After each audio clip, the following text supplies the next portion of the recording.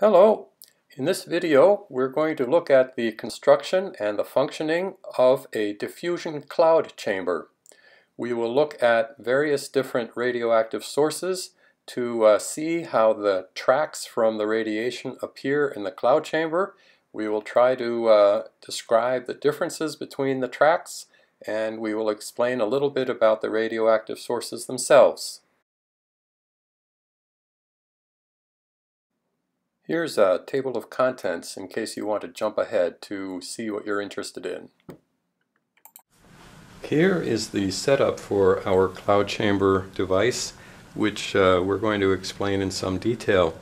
The overview is that there's a cold surface right here that's provided by a thermoelectric device that sits underneath this 3-inch diameter aluminum plate. This heatsink underneath is a computer CPU type cooling device that takes away the heat from the surface here via the thermoelectric device, which is underneath this plate. The cloud chamber itself is a clear plastic container that the bottom of which has been spray painted black. It has a clear plastic lid through which we'll observe the particles. We will be using a pin type alpha and beta source, a source that consists of radioactive lead-210. As we'll see how that goes together in a few minutes. The chamber has inside of it something we think is somewhat innovative. It's a nearly invisible clear plastic ring that is going to help stabilize the convection currents of the supersaturated vapor to give a smooth, clean gas flow that will make the tracks look crisp and clean. There's a felt ring that we will be impregnating with about 1 milliliter of alcohol in order to provide the material for the supersaturated vapor. And there is a ring here that has light emitting diodes around the inner circumference that will be placed over the chamber in order to illuminate the chamber from the sides in order to make the tracks as visible as possible. We use in our chamber isopropyl alcohol, and we use a small syringe to dispense about 1 milliliter of that material into the felt ring here that will be used to provide the alcohol for the inside of the cloud chamber. On the left side of the main box there's the power supply. This is a standard computer PC style power supply that produces plus and minus 12 volts and plus or minus 5 volts at amperages up to about 7 or 8 amperes, which is sufficient to supply the necessary power to the thermoelectric device over here. Schematically, when it's all put together, it looks like this. The top of the chamber is at close to room temperature, 20 degrees C or so. The bottom of the chamber has to be colder than about minus 25 degrees C in order to get the alcohol vapor to become supersaturated and display the ionizing tracks that go through the device. Underneath the chamber you can see the two Peltier plates. Peltier plates are the same as the thermoelectric plates. Those are synonyms. And below that you can see the heat sink that is air-cooled, and it's of the type that's normally purchased and used for cooling CPUs in computers. You can also see some of the support structures and insulating structures that we included to make the device work. You may be wondering what one of these thermoelectric units looks like. This is one that is just like the ones that are underneath this 3-inch diameter aluminum plate. These are 40 millimeters by 40 millimeters square, and they just take 2 leads, one positive, one negative, and the leads are connected to a power supply that allows them to draw about 8 amperes. This device sits right underneath this plate, and in our tests we were able to get a temperature of minus 30 degrees centigrade, and that was achieved in well under 5 minutes after turning the device on. Using a thermocouple to measure the temperature at the aluminum cooling plate, where normally the bottom of the chamber would sit, we can see here data showing a 50 degrees C temperature swing from room temperature down to minus 31 degrees C with an exponential decay time or cooling time of 63 seconds. Let us now take the parts of the cloud chamber and put them together to take it into operation. I'll be wearing some black gloves in order to avoid any possibility of contaminating my hands with the radioactive source. As a first step, we take the felt ring that will provide the liquid vapor, and we will put about a milliliter of alcohol onto the felt. The exact amount is not relevant, and about 1 milliliter of alcohol is plenty for operating the chamber smoothly, continuously for at least half an hour. So that's the isopropyl alcohol. Then we take the body of the chamber and we put in it this ring of clear plastic that allows or induces the smooth circulation of the vapor from the top where it's warmer to the bottom where it's cold, and that ring simultaneously helps support the felt at the top or the warm side of the cloud chamber. Then we take the lid and close the thing like so. And there's now a hole in the side into which we will insert the radioactive source. The source is, as mentioned, it's lead-210, an extremely weak source. The material is actually on the head of 3 sewing needles, which are pushed into a cork, and that cork gets inserted into the side of the cloud chamber like so, and voila, the cloud chamber is ready to be put on the cooling plate to be cooled down to the operating temperature. Now that the body of the cloud chamber is ready to use, we place it on this cold surface, which you'll recall is cooled by a pair of thermoelectric plates that are underneath, and the heat that's being drawn from the cloud chamber is dissipated in a CPU cooler device here that has a fan blowing across it to carry away the heat. So all that we have to do is turn it on, and that starts the cooling process, which will result in tracks visible in about 3 or 4 minutes. In the meantime, we place a ring that we built that has some LEDs attached to the inside of it. That ring gets placed over top of the chamber like this in order to illuminate it from the sides in order to make the tracks as visible as possible. And we plug that in and we get a nice illumination, and we are ready to go. All we have to do is wait for the tracks to appear. While we're waiting for that to happen, let's take a look at what is expected in the way of ionizing radiation from a lead-210 source. Lead-210 has a half-life of 22 years, and as a first step it decays to bismuth-210. The beta particles produced in that decay are very low in energy and are not useful for being visible in a cloud chamber. As a next step, the bismuth-210 decays into polonium-210. The beta particles here have a highest or so-called endpoint energy of 1.161 million electron volts.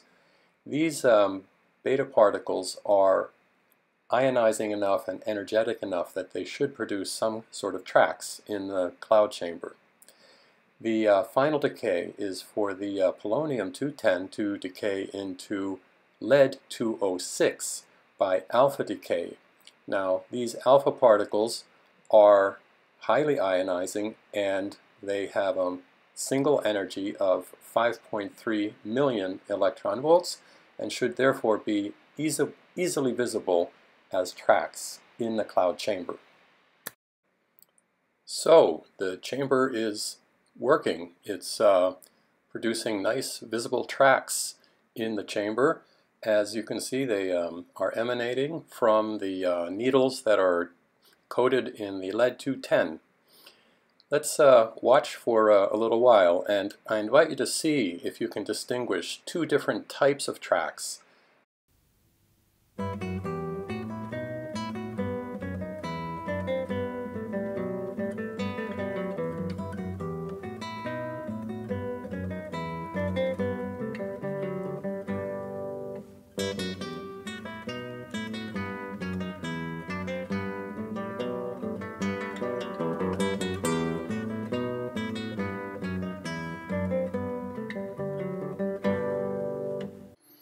So the straight or slightly curved tracks that you see in the chamber are due to alpha particles. Alphas have a range of about 3.8 centimeters in the gas, and the tracks are typically very sharp and clear if the tracks are formed in the supersaturated vapor directly, and they're somewhat puffy if the tracks were first formed above the supersaturated layer, and then by the time the ions fall by convection into the supersaturated region, they've already spread out a little bit and form a slightly puffy track. The second category of tracks visible here are due to beta particles. Betas are energetic electrons. They are much lighter than alpha particles and they ionize the gas much less. Furthermore, they're much more easily deflected by collisions with gas molecules. So you have to kind of look between the alpha tracks for short, very diffuse, very short typically tracks that disappear almost instantly. Those are the characteristic beta tracks. I will try to show you some better examples of that in upcoming clips. But here's a still photograph that shows you the characteristic difference between an alpha track and a beta track. And here's another one that shows the same thing. Here the indicated beta track is nearly impossible to see in the still photo, but in the moving version it really shows up as a track that appears and disappears again. Let us next look at a different radioactive material. Uranium oxide is a material that's used in glazes sometimes. It used to be put on some material called Fiestaware that you could buy as household dinnerware in the 1950s and 1960s. This material is slightly radioactive. So what we're going to do is take a small chunk of this Fiestaware, something that used to be a dinner plate, and we'll put it right in our cloud chamber. We will plug the hole of the cloud chamber with a cork, and we are going to see what we can see from this piece of material. By the way, it was the orange-colored Fiestaware that used the uranium oxide as the ceramic glaze in products that were manufactured before 1972. Uranium-238 is the most common natural isotope of uranium, and it is an alpha emitter, emitting a 4.37 MeV alpha particle, And it also fissions, and the fission products in turn can produce alpha and beta particles. So here we are looking at the orange uranium oxide glaze from a fragment of vintage Fiesta ware. We can see long tracks that are due to the alpha particles being emitted by the glaze, and we can see some short scraggly tracks which are quite likely to be the beta particles. You can also see that the tracks typically don't begin right at the surface of the glaze, but typically a few millimeters away. I believe this occurs because the ceramic piece is not quite as cold as the rest of the chamber, and therefore the gas is not supersaturated in the vicinity of the material itself. Now what we'll do next is put the same piece of ceramic edge on, so that hopefully we can see more tracks coming from the broad surface that has the orange color. So here it is, the orange ceramic glaze viewed edge on. The white is the ceramic itself. It appears very white in the video here, so we don't really see the orange glaze, but we clearly see the alpha and possibly the beta tracks emanating from both surfaces, on both sides of the chunk of material. The next material that we'll take a look at is strontium-90. Strontium-90 is a beta emitter that will be placed either in or next to the chamber. The source is in the form of a small button of plastic with a small pinhead size amount of strontium-90 embedded in it, and we'll put that in the cloud chamber or next to the cloud chamber, and we'll take a look at what the beta particles from that material look like. As for what we should expect, strontium-90 decays with a half-life of about 29 years in two steps. First it decays to yttrium-90 with the emission of beta particles of energies up to 0.546 MeV. And those yttrium nuclei decay rapidly, half-life of 64 hours, to zirconium-90 with the emission of betas up to 2.28 MeV. This makes strontium-90 a common and popular source for comparatively high energy beta particles.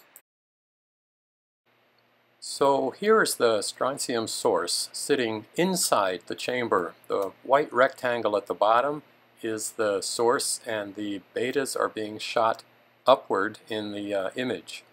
Furthermore, the video has been sped up by a factor of 3 to try to make it somewhat easier to see the faint hazy tracks that are permeating the entire chamber in this situation.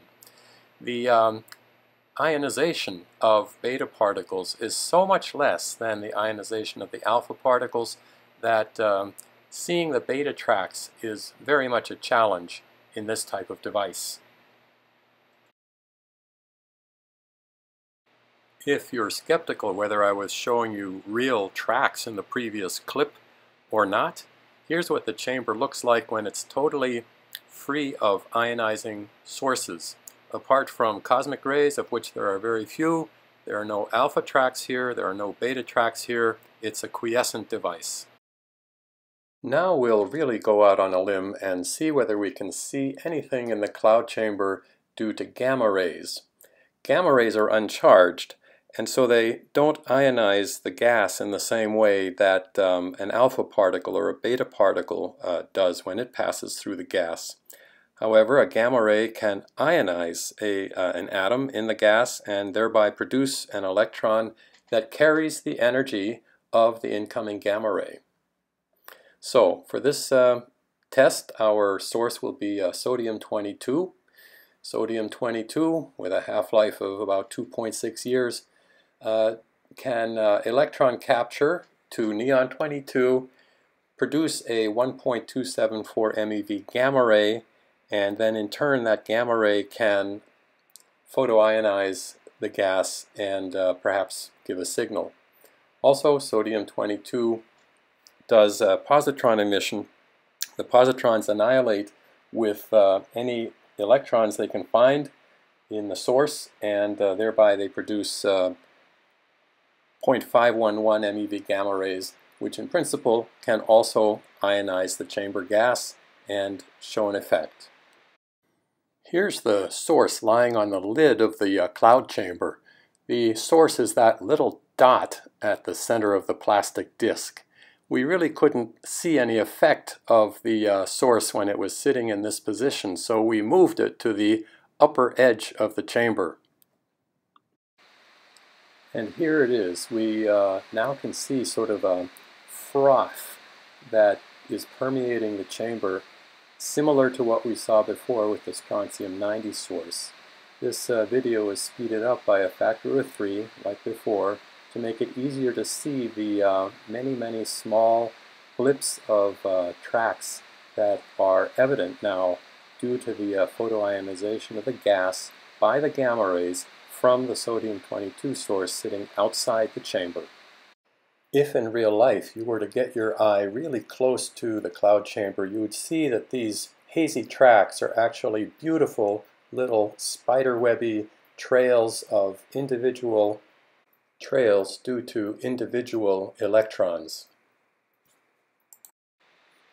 One event that we were especially happy to capture is this one, in which an alpha particle, track A, that has a kinetic energy less than 5 MeV, ends up scattering from a nucleus in the vapor. Now, that nucleus could be an air molecule of nitrogen or oxygen, or possibly a hydrogen that's part of the alcohol.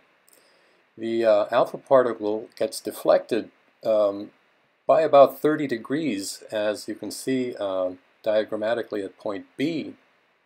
This is an example of Rutherford scattering, which is the phenomenon of Coulomb repulsion between the alpha particle and the target nucleus, deflecting the nucleus and the alpha particle.